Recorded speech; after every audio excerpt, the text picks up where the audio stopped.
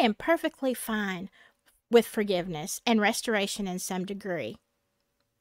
But when it comes to something like this with a 12-year-old child, and this is per what Steve said, who was a friend of his, who heard this story, Robert Morris told the elders that this 12-year-old girl was basically a Jezebel, that she tempted him, and that she blackmailed him because she came on to him, and she perpetuated this over years, because once anything happened, she blackmailed him and said, this needs to keep happening or else I'm going to tell on you.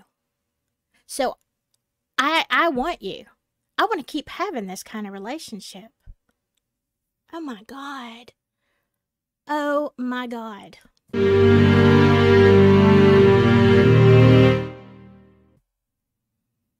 I'm going to tell you something.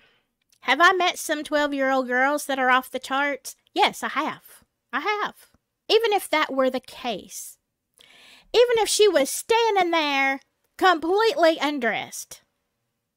At 12 years old, you do not have the brain capacity to understand what you are doing. You are not developed. You're a kid. No matter what is going through your head. She was 12. He was somewhere around 24, 25, and married, and had a child, and was staying in the house of her father. So you're telling me that you have so little self-control that a 12-year-old girl can push herself on you and you can't resist? That's what you're saying to me. That she made you do it because she was a Jezebel at 12? Where's your honor? Where is your self-control? Because I don't see anything here. A normal person who, two scenarios. One, if you were truly like horrified and like, oh my God, the first thing you would go, her dad was your friend, you would go straight to the dad and say, I'm sorry, buddy, but your child is out of control. This is what she just did to me. If you were honest, if you were a man of integrity, that's what you would have done.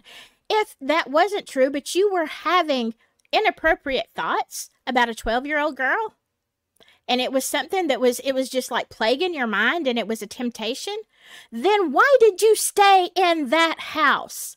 Because a man of integrity would have never gone back to that house. Never. He would have said, look, I got to stay somewhere else. And you don't even have to give, the reason. But if you know you got a problem, you run the other way. So let me ask you something. While you want to give grace to everybody and pat them on the head and say, oh yeah, you're restored, where are the men like Joseph? Where's the Joseph generation of men who will stand up and run out the door? As a matter of fact, his clothes torn off because Potiphar's wife was trying to get him involved in that situation. And he's like, oh, no, this ain't happening. And I mean, she rips his coat and he runs out the door. That is what integrity looks like. It is not blaming a 12-year-old child. That is not integrity. I don't care what kind of spirit she had. I don't care if she had 14 of them. You are an adult. And integrity would have made all the difference in this situation. So that leads me to believe that this was not the situation, okay, of a 12-year-old child.